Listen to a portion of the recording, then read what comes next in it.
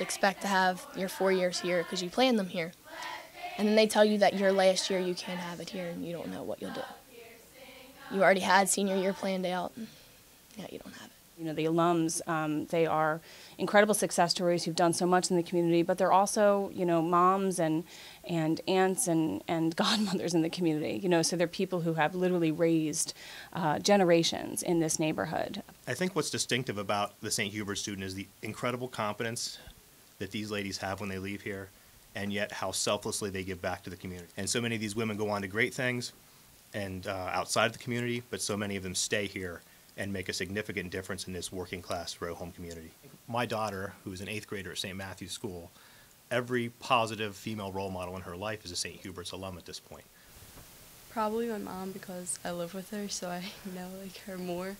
And she's always such a nice person, and she always does what's best for me. And I feel that if I come to St. Hubert's, I can be just like her.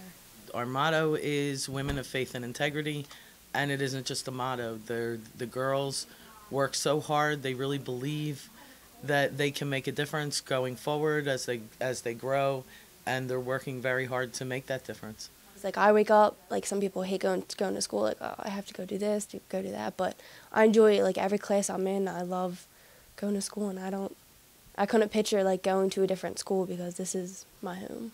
They know what this school has done for them. I know as a parent what this school has done for them academically, socially, their whole maturation process. This environment has been such a nurturing environment that it can't go away because it can't be duplicated. What's it take to convince them that this building has to be open? You know, we're doing everything possible. Are they looking at us from a human standpoint? Are they looking at these kids as being kids? Is the church reaching out to us? Or are they dealing with it as a business?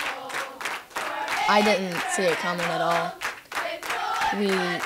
I think everyone was shocked. Everyone was just really upset.